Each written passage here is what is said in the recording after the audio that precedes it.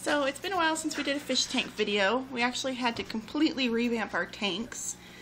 Our cylinder tank is now a GloFish tank. They're a little hard to see because of the quality of camera I'm using. But let's see. That doesn't even help at all.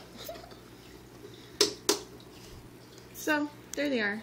Pretty cool fish. We got a guppy in there. Yes, it's freshwater. They glow under a blue LED light. Got pink, green, blue, orange, red.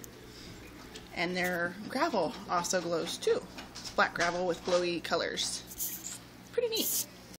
And we also got a new 10-gallon tank.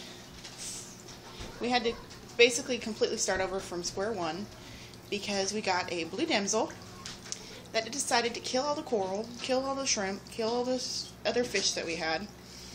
So he's been living with nothing but live rocks because anytime we put something in there, he'd kill it. Finally, we got tired of him. We put him in someplace else. My husband completely piped his own pipes down.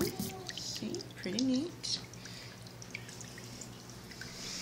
We got a new coral today. Sorry for the flash. Try to get it out of there. And a clownfish. He piped it down through here into a sump tank. There's a little tank. Pretty neat. Works awfully well.